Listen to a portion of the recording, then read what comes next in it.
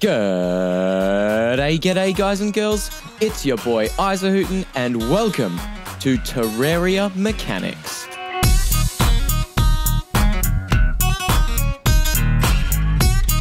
Hey you. Yes. Yeah you. Today you and me are delving even deeper into this amazing game we call Terraria. So deep in fact it was previously not thought possible.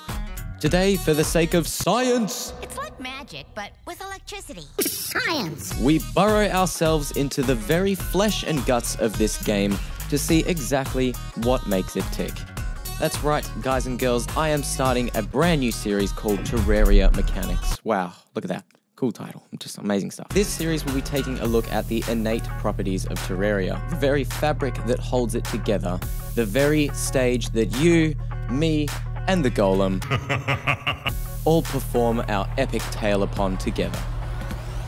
This series will hopefully address some of the issues that Terraria or the Terraria Wiki aren't so specific about, and perhaps give you a better understanding of just how this game works to make you a better Terrarian overall. For today, I have chosen a property that applies to almost all usable items in the game, and that is, well, you guessed it because you read the title, use time. Now, I know what you're thinking, well, Isahooten, isn't that kind of obvious? That's the time it takes to use something? This video is kind of a scam? Well, yes, you are correct, loyal viewer, although slightly harsh. Use time is indeed the time that must pass after having used any weapon, item, tool, consumable, or usable item in the game until it or another item can be used again.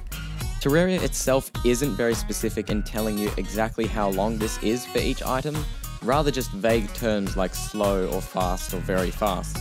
However, if you've ever been to the Terraria Wiki, you can see that the use time is in fact measured in numbers with no units. So what exactly are these numbers? Just what the heck does 4 or 14 or 40 use time even mean? It's okay, you can calm down. Jeez. I mean, it's not that exciting. Use time, when you break it down, is measured in game ticks.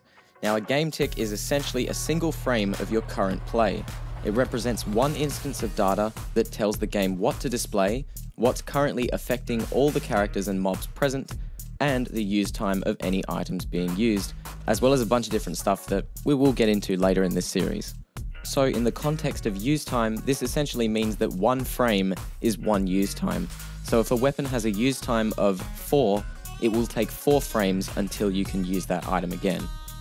The use time for pretty much all weapons and items in Terraria are below 60, meaning if you're playing the game at 60 frames per second, they all take just slightly less than a second until they can be used again.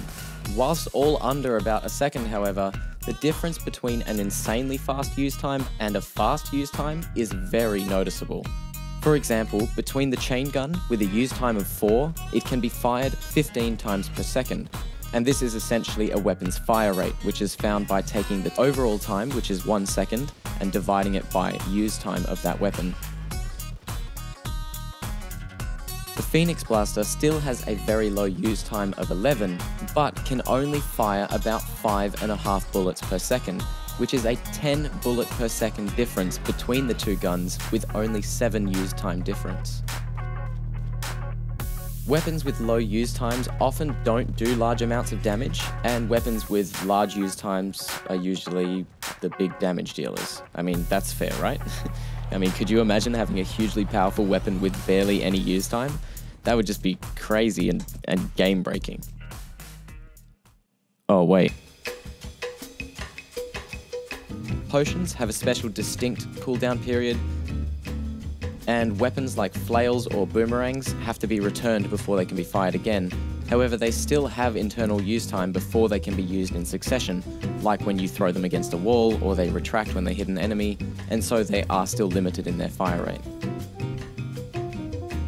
Some notable weapons in terms of use time, one of them is definitely the chain gun with a 4 use time, so you can fire this thing 15 times per second.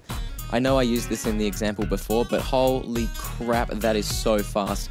Amazingly fast, and you're just capable of doing so much DPS. I love the chain gun, what can I say? And the slowest weapon that I could find anyway was the Staff of Earth, and that has about a 40 use time.